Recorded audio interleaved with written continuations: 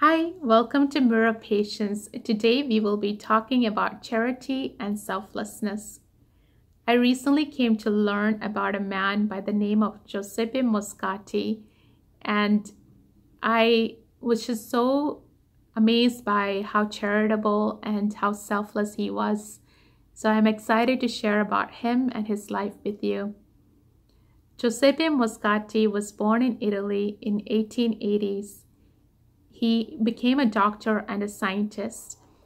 It was said that he was so smart that he could hear a list of symptoms by his patients and accurately diagnose them, and also successfully treat many illnesses that were thought to be incurable during that time. Now, mind you, this is happening during a time where they didn't have the same technology and resources that are available in a hospital setting today. He treated both the rich and the poor patients, and he didn't charge any money, or he didn't charge for his poor patients, and so his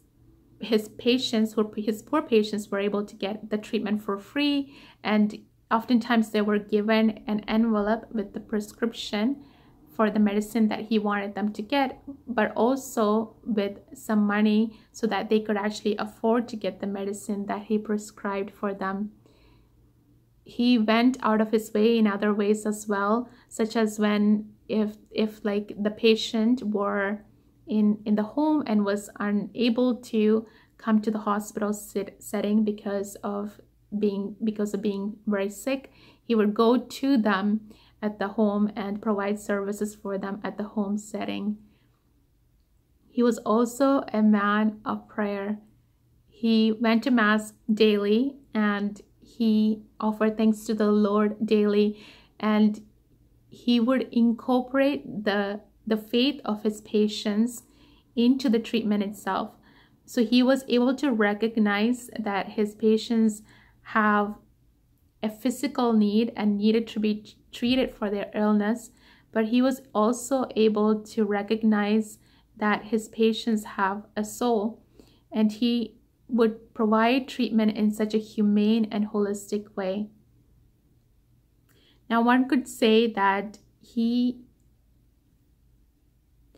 went through his day, or he completed his day in such an extraordinary way, and it was in 1906 that really demonstrated how charitable, how selfless he was. There was a volcanic eruption in 1906, and I never been in a volcanic eruption ever, and thank God. But I could only imagine that there are people fearful, and there are people who are, and it's actually like really hard to breathe in the air because of the gas, and also because of the ashes. But he was able to think of others in this time of such chaos, and he went into the nursing home, and he brought out the elderly patients that were still in the building, and he brought out the paralytic, and he was able to do this just before the building just came tumbling down right during this time because of the volcanic eruption. And him and his patients at that time were safe, and they were able to carry on with their life. It was in 1927 that he eventually ended up dying. And in 1987, Saint John Paul II, who canonized Giuseppe Moscati as a saint. Now, one could be tempted to look at his story, look at who he is as a person, and just think, yeah, he just had the gene to being so charitable and so selfless, but not quite. He wrote in a letter to one of his interns this quote, and I absolutely love this quote. He said, "Not science, but charity has transformed the world."